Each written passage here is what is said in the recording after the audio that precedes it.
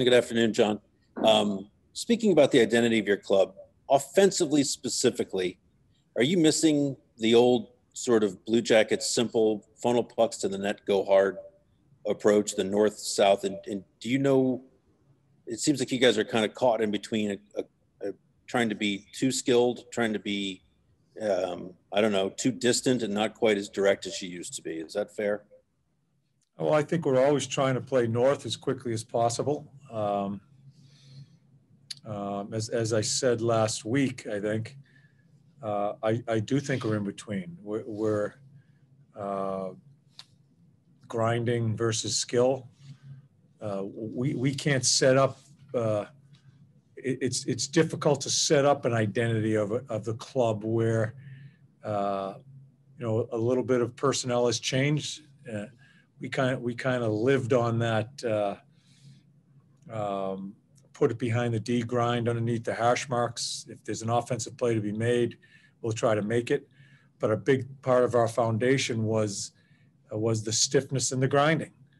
As I said, quite honestly, it's changed a bit within our lineup. It's hard to get to that as often as we'd like to, but it certainly shouldn't hinder us from playing north. I'm not sure if that answers your question, but we're trying to play as fast as possible, and we allow the players to make the decision. If they feel they can make a play, make a play. If not, we've got to put it behind their D and do some forechecking.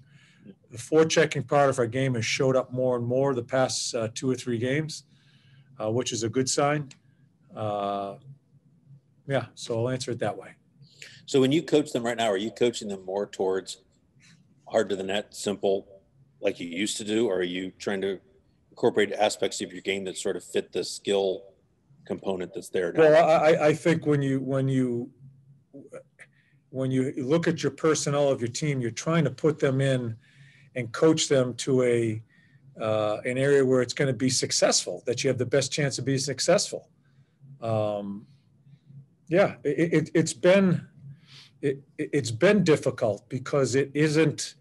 You guys keep on trying to go back to what we were 3 years ago. We're not that team. I can't say it any cleaner. We're not that team. Personnel has changed. We're teaching other guys.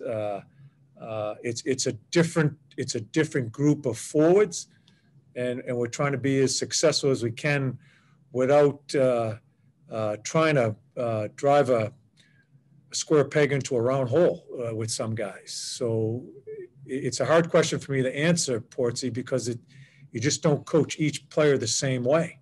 Yeah. I was intrigued to see Foligno, Jenner, Atkinson together. That's kind of an old school line for this group. Is that just something for you to hang your hat on? You have one line that you're going to get a predictable performance out of those guys at least? Well, for a bit there, I thought Jack, Patty, and Cam, they played a number of good games when I had them together.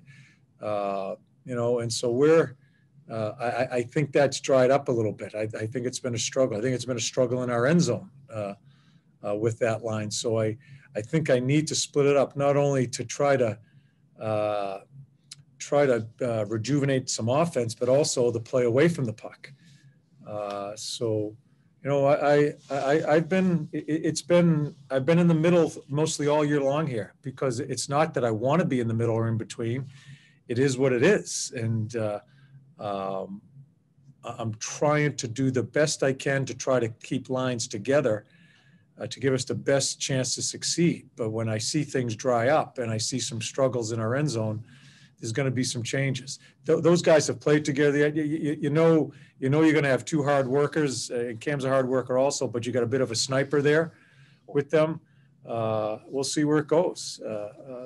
This has been a problem for us all year long, is trying to settle on what we want to do. And I know I'd love to be able to settle. I can't.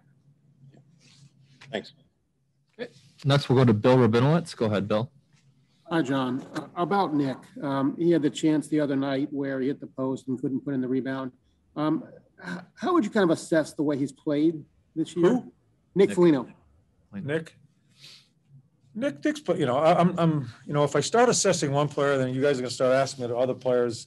We're a below 500 team. It's not gonna be a hell of a lot of good assessments on players. So and Nick has played in spurts just like everybody else. I'll put it to you that way. And I would imagine that this would be a challenging year to be a captain just because of the circumstances. How has he done in that role? Nick has been a good leader for us right on through. I'm not sure what the circumstance is. I think as a captain, it doesn't matter what circumstance is going on with your club. You need to read the room and act accordingly. I think Nick has grown tremendously in the past years that I've been dealing with him. And I think he's done a really good job this year.